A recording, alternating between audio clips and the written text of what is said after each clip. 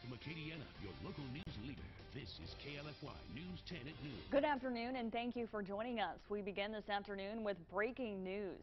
Staff and students are being evacuated at La Rosa Preparatory School in Lafayette because of a bomb threat. Several agencies responded. We will keep you up to date on this story on our website, klfy.com. In other news, Ochsner Medical Center gave an update this morning on how facilities are holding up post-Hurricane Ida and continued COVID-19 cases. News 10's Danielle Johnson joins us in the studio. So Danielle, what's the update?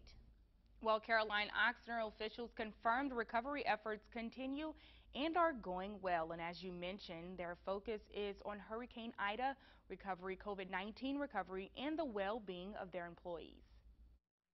During their last briefing just hours before Hurricane Ida made landfall, Ochsner officials released their hurricane prep plan and mentioned COVID-19 statistics over the previous several weeks. In comparison, today, several facilities damaged from Hurricane Ida are now up and running. Canceled surgeries and procedures due to COVID and Hurricane Ida are slowly being rebooked, and employees are getting the support they need. We made great progress on all of those fronts over the past week. A month ago, there were 1,009 positive COVID-19 patients.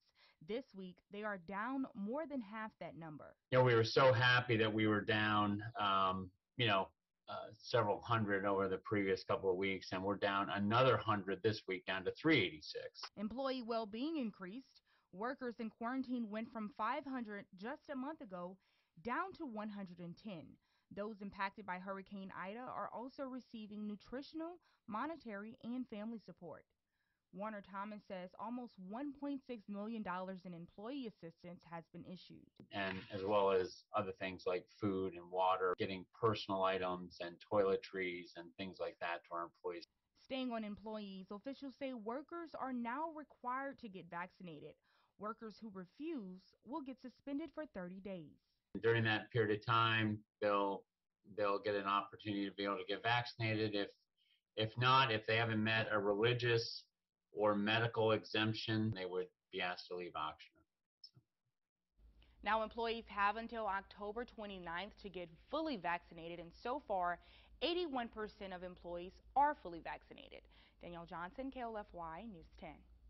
Thanks, Danielle. There are about 32,000 Ochsner Medical Center employees. A few hundred are hired every week. Officials say they don't want to lose employees, but they will not be negatively impacted if they do.